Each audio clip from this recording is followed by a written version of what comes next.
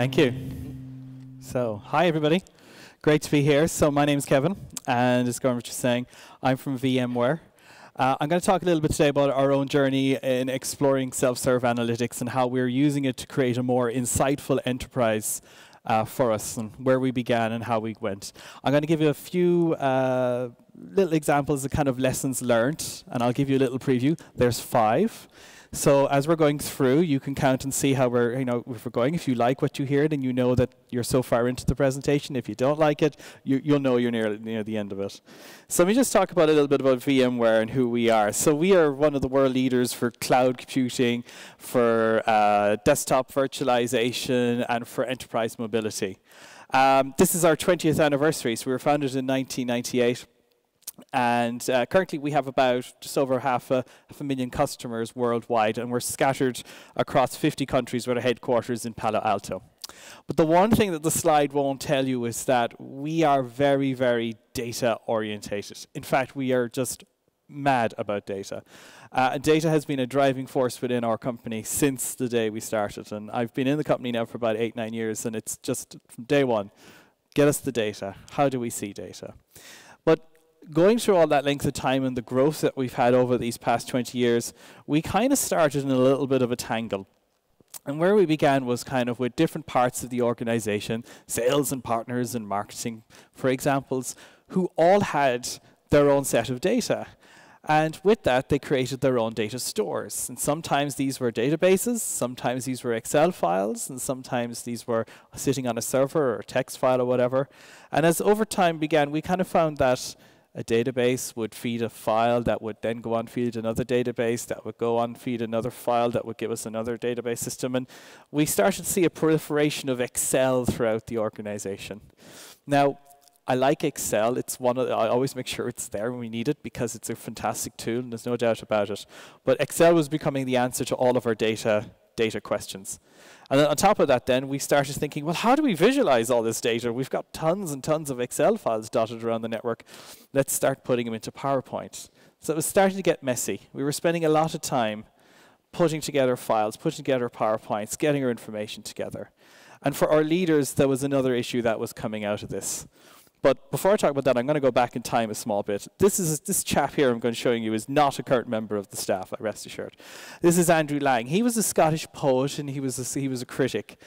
And he actually saw the problem that our leadership was facing with data so long ago, about 100 years ago. And he was talking about leaders in particular. And when he looked at it, he referred to a lot of leaders at the time as saying that they use statistics like a drunken man will use a lamppost, just for support, but not for any illumination.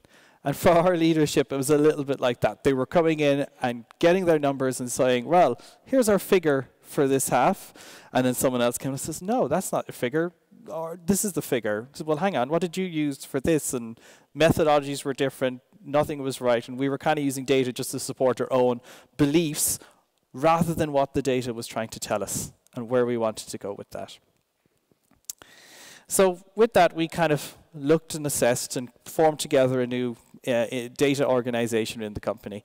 And we wanted to kind of set out to kind of enable self-serve from with sanctioned single sources of truth. We were going to collapse all of these disparate data marts around.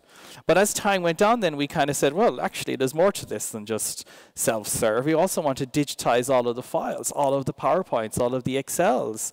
How do we take away the time that it's taken to prepare these every day, week, month, quarter? So we wanted to open up these new possibilities for the business. So to get to kind of first part of my list of what we learned and what's important for an insightful enterprise, it's people.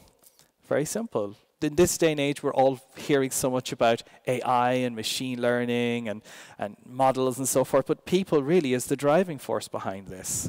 And we spoke to our people and we said, well, what makes sense? How do we control this information? And they came back with 5 different answers. And for a lot of them, I think a lot of this is probably a no-brainer in a way, but it's refreshing to hear it coming from the people who need this information.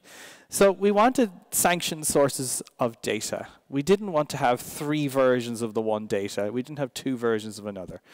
We also wanted to kind of open up our business insights. We wanted to see what's happening now. We don't want to see what the picture was yesterday or last week or last quarter. We know what's happened. We've gone through that. So we want to see what's happening now. We also wanted our data to be secure. Obviously, there's a little risk with Excel. You might end up with an employee who perhaps isn't too happy, who puts a little USB stick in their pocket and goes off with your customer list. Obviously, we don't want that. And then we wanted to start looking at, well, where can we go? What else can we see that's coming? Let's not be so much reactive, but where is the data telling us we're leading to, and give us some line of sight? And finally, we wanted to be interactive. PowerPoints and pivots are fantastic. We want to get involved with this. We want to be able to sit down in meetings and discussions and strategy and look at, say, okay, well, what is happening? And interact with that data to do that. So for us, very much kind of what we wanted as an organization kind of summed up into those 5 little bullet points. The second aspect of this, and it was so critical from the early days, was governance, data governance and effective data process. I feel like I'd love to hire this guy actually to just come around and point at all of our laptops and tell us where the data isn't right. But for us, it was a challenge from the get-go. We had accounts and we had data for our accounts that were labeled, "Don't use this account." And then we'd have another identical account name saying, "Use this account." And then a third one saying, "No, don't use that account, use this account." Because it was making it very easy for our reps and so on just to go in and create a new account, tie it to a new opportunity, and let them run with it. So we had to bring control into data. And I could probably take up another 20, 30 minutes in terms of talking about data governance and what our master data team did. But suffice to say that they spent a lot of time getting control of that data, ensuring that the relationships are there, that all the various disparate data sets around could start to be interconnected and to get more value out of it. But that we had trust. You know, that is the fundamental aspect for this, that we could trust what our data had. And looking at that, I suppose, we kind of started to build up our enterprise data warehouse. We can see kind of some of the different things here. So we have some sources along here. So all of the various different sources that we had kind of now kind of cleaned up, bringing it into our enterprise data warehouse. And we brought in some rules on our data, how we want that data to interact, and also starting to bring in some models and kind of sequences, predictive modeling, advanced analytics, and so forth in there. So we're getting all this data in there, which is great, but we're still needing a way to kind of get it out to our users, you know, democratizing it, so forth. And that takes me to number 3, which is technology.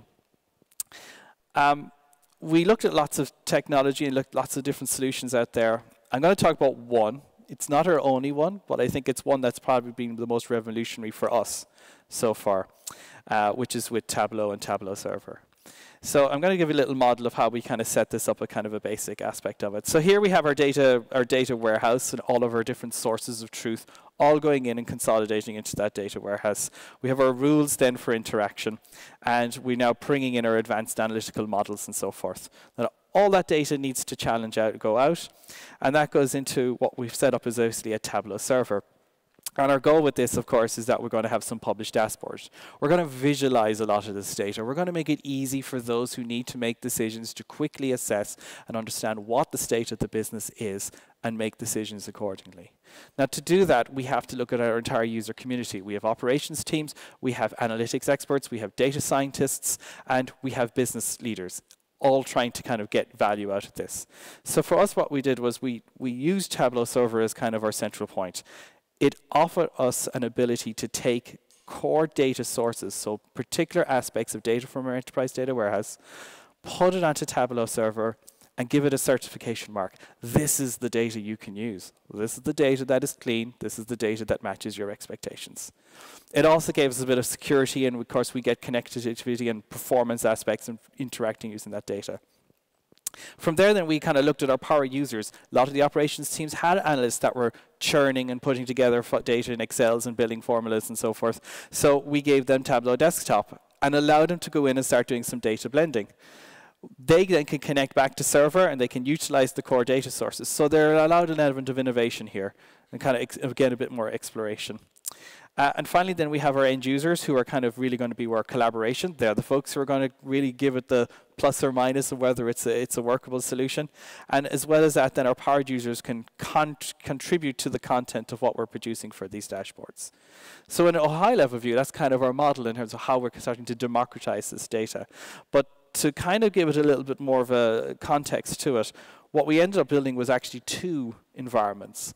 One was a self-serve environment where we can take our data from the enterprise data warehouse, we can have our core data sets from Tableau server, and then we can also start to blend in other data sources, perhaps that aren't exactly clean or new, CSVs, text files, Excel, again, where new sources of data are being produced by different parts of the business. And we handed that over to both power users and a few end users and say, go in there and explore, do some innovation, look at what the data is. You will get updates from our enterprise data warehouse, so you can use the latest data that you have, but with one small caveat, which is that you won't get that update as frequently as you might on a production box. This is very much a playground for information, for data and insights. But what we looked at then was having a process in terms of, okay, once we get to a point of maturity with this self-serve model, how we can bring that across into a production environment. So obviously we had to kind of talk about our support and maintenance processes, our release cycles of transferring this information over to what we might have in a production environment. And a production environment is very similar, but has some slight differences. It's still got your data warehouse connections. We still have our core data sources that we talked about, but a little bit different to this, the new data sources perhaps that the business use have been cleaned and sanctioned and approved for use. And you'll find that those get moved across into our production environment. Our power users can connect to it, our end users connect to it, and they're looking at the latest data, being able to interact and look at it from a visual point of view. So that's our self-serve. So I guess at this stage, we've solved everything, I suppose. Business can go and look at the data and we can see what's happening. We've cleaned it all up. There's nothing more to do. We can just take 6 months off for the summer, which is brilliant. I'm all for that. Well, no, not quite, of course. We still have an element of work involved in doing this, which is engagement. Business doesn't stop just because you got the data and you got the systems in place. It keeps moving on. The second you feel that you've climbed that mountain and you've solved that impossible challenge, they've got a new one ready for you. Brilliant. I love what you did with this dashboard. I appreciate it might taken you some time. I've got a new question, though. So we need to kind of keep engaging. We need to understand this. And for us and our group and our team, we've actively involved ourselves with all of the business units and functions. We're sitting on their meetings. We're involved in their calls. We're trying to understand more about their business so we can start looking at what we can do to help encourage them that. But from an innovation standpoint, and this is a very light chart, and it's kind of a little bit hard to see, but the innovation standpoint with Tableau is almost like a big bang for us in terms of data. We have hundreds of charts and dashboards that have been created across the company for many use cases. Some are quite disposable. We use them, present them, and they're done. Others, the business users keep active and kind of reviewing it, and they go into looking at these things on a quarterly basis.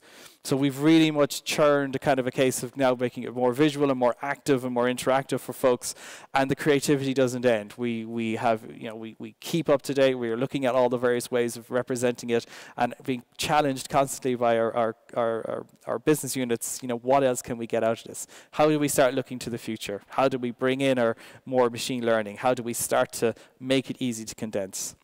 So we have that, but we still have hundreds of PowerPoint slides out there. It's not a finished task by any means.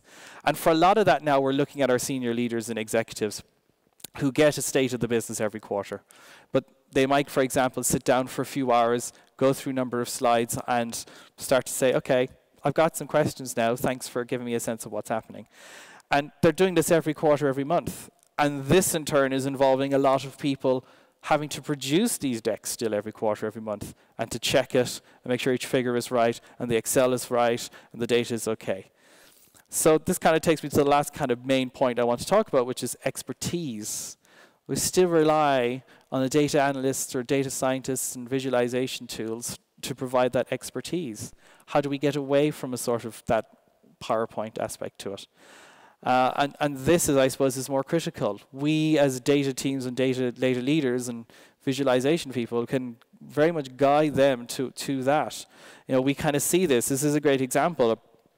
Every quarter is a team that sits down for a number of hours and they look through PowerPoint slides and they have everything printed out and they have things on screen like this, and we'll have a commentary on the side and questions will immediately follow from their leadership. How do I do this? What's happening? What does that number mean? Why are we seeing a spike, let's say, in one quarter? Why are we seeing percentages highlight another? And the teams generally will go, oh, yeah, we'll look through this, and then we'll come back to you at the end of the quarter, and we'll do that. Here is a little bit different because we've taken, using with Tableau, we've taken the same view, and we've tabloized it, and we've put a number of filters in here. And that's starting to create a mindset and change in terms of our insight, because now our leaders are looking at going, okay, what does that number mean? And we're immediately telling them on the spot by interacting with the dashboard the reason why. So they're getting answers in the same meeting, not later, not a week or so, right now at the point. And that is now starting to kind of foster that growth upwards for us in terms of our execs and our leadership, who are now looking at scorecarding and ways of keeping track of what the business is doing and looking at how we bring that forward for future. As another example here in terms of dashboards that we've had that used to be done in Excel, it's a little bit more of an enterprise type dashboard, I think, looking at kind of, your number of cases that are closed and what is the status. I mean, even if you took a glance of it without going into detail, you'll know from color coding and looking at it, okay, well, I can see that we've closed the majority of our cases. I see that our time for responding is good. The average days we might need to work on a little bit, but we're in a healthy way. I don't need to delve into it too much. We've got people will do that anyway, but we can see straight away how it is. And that's the impact of having this information and making it visual out there. And Tableau has been a fantastic example for that. It's not the only tool we use. We use other things. We've got web intelligence out there for analysts who want to go into a lot of detail. But I think of opening up the possibilities that have been there for us, this has certainly been very, very helpful. So to sum it all up, really, kind of to wrap it up very quickly, people is the main first point. We all do this for people. But we need to ensure that our governance is accurate, our processes are in place. Everyone learns that the first day they start learning computer science, garbage in, garbage out, but our governance process perhaps is going to help cleaning up that, ensuring that the garbage doesn't come out and it's dealt with from its source. Technology, look for a technology solution that offers you the best breadth. Let it open to your leadership so that they can see the insights and the potential that's there. Let your analysts be able to interact with it. Let them kind of test things out, try it, and when they have questions, engage. Let them know what's coming. Use your team as well to provide the information to them. And you'll find then that expertise will start to kind of churn across from all of it, not just from a data scientist point of view, but from a business side of view. And when you have that business side of view, then as we're finding, we're starting to ask questions and come up with answers of things we haven't even thought or dreamt of before. And we're looking at where we're going down our next path or where our journey wants to take us for the next number of years. I will say, kind of wrapping it up very quickly, this is evolutionary. It's not something we can just sit on now and say we're done. We have to keep evolving. We've seen so much, even the last 12 months, the drive for AI, the drive for machine learning, the drive for IoT. It's going to get louder and louder and louder. And providing these insights and using it and getting it back to your leaders and to your managers and to your bosses, that's going to become harder and harder. But by having aspects of this and looking at it through these 5 points, you've got a very good basis to start off with in order to succeed. So it's evolutionary. It will always keep going. But that's part of the fun of it, I'm sure, and that's why we all are here today. So thank you very much.